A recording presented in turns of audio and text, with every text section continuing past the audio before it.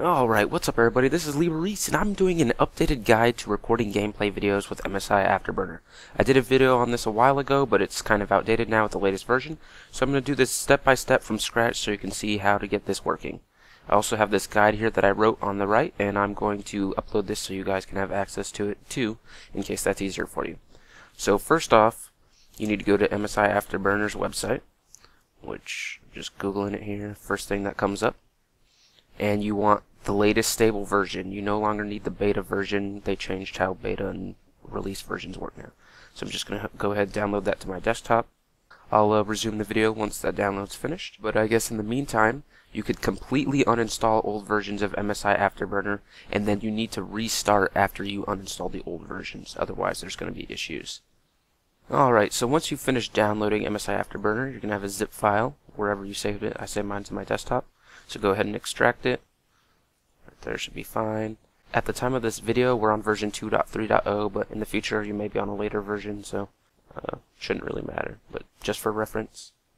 Alright, it's done extracting. We have two files, MSI Combustor and MSI Afterburner.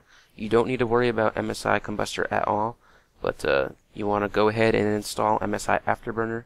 I'm not actually going to run through this since I already have it installed, as you can see in my taskbar. I've got the two icons. But once you completely finish installing MSI Afterburner, you're going to want to restart your computer. Alright, so after you've installed MSI Afterburner and restarted your computer, you're now going to want to open up MSI Afterburner, which is going to be different for me on Windows 8, but you need to open up both of these. Normally, MSI Afterburner, the first one here, will open up both of them, but if it doesn't, then you'll just have to manually open up the second one, the on-screen display server. So make sure you have them both open. And once you do, you'll see the icons in your taskbar, one with the pink numbers and one without the pink numbers. You're going to start by going to the one without pink numbers. So this is the main MSI Afterburner window. The first thing to notice is this little eye here, the information button.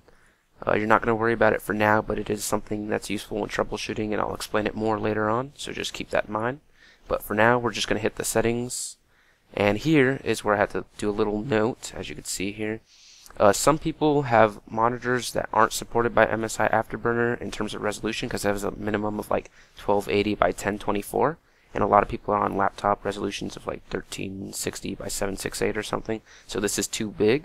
So what you need to do, I'll scroll down here, there's a couple different ways to get around this, is one, to use Control-Tab on your keyboard to change the different tabs. That may work for some of you. Another is to temporarily reduce your desktop resolution, which I'm not going to explain this in this video, pretty basic stuff. The third one is to use Alt plus space and then hit the M key, and that will allow you to move the window around with your keyboard, and then hit then just left click to gain control of your mouse again.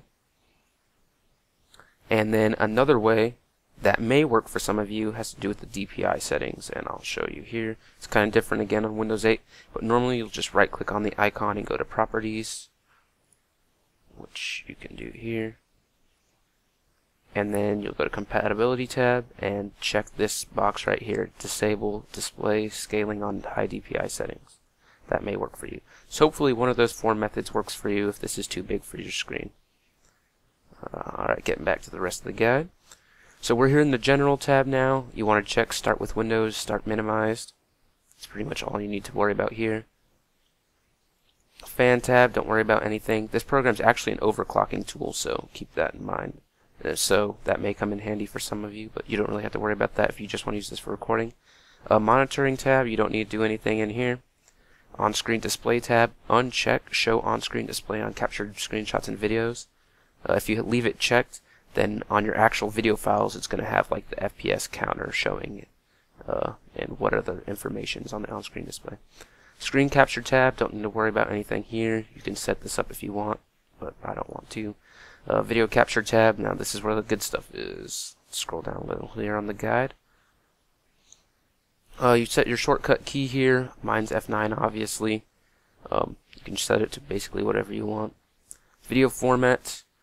Basically use any of these except for uncompressed, because uncompressed has absolutely huge file sizes, causes huge performance issues for most people.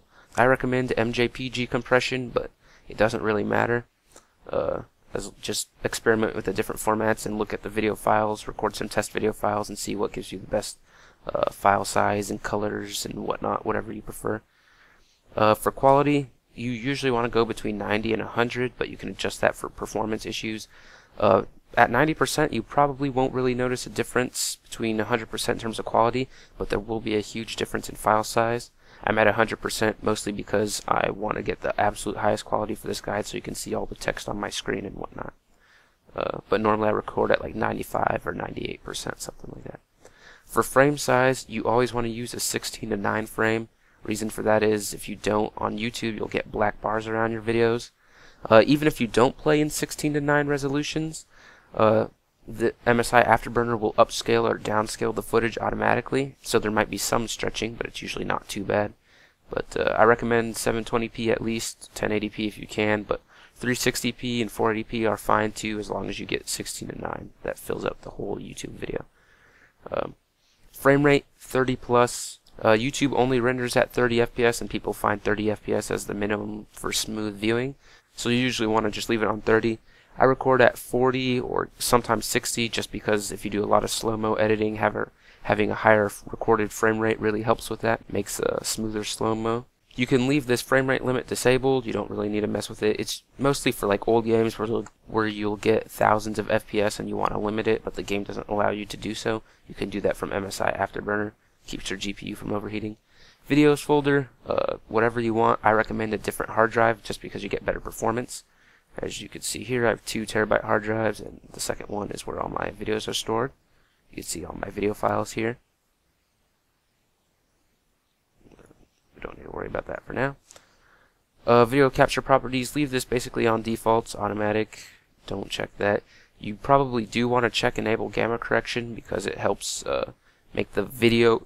It's kind of weird to explain, but your gameplay, the way that it's displayed on the screen is going to be different from the way the video file is in terms of brightness, and gamma correction fixes that to some extent.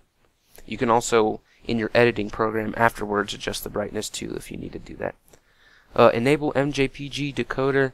This is what you'll enable if you have issues with your video files being read in like Sony Vegas or some other editing program. Check that and enable it.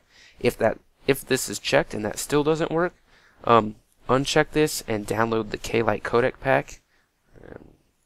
If you have a 64-bit system, you'll need both the 64-bit and 32-bit versions, but K-LITE Codec pack, here it is. And just download and install that. You'll want the 64-bit and then the regular 32-bit. But hope this should work for you, the enable MJPG decoder. Alright, audio properties. If you just want to record game and system sound, like I usually do, then you'll have these settings here. Audio source number 1 is auto select, audio source number 2 is none. However, if you want to record your own voice and do live commentary, then you'll need to change this to Wasapi playback device, leave that on auto select, this to Wasapi capture device, and leave this on auto select. And then you'll need these settings here: down mix multi-channel audio to stereo, with stereo rip here, mix multiple audio tracks. That's if you want to do live commentary with MSI Afterburner. I actually record mine separately through Audacity, as you can see here, recording that live. That allows me to manipulate my voice more, clean up like noise and buzzing and all that stuff. So that's why I do the regular way. Alright, so that's about it for these settings.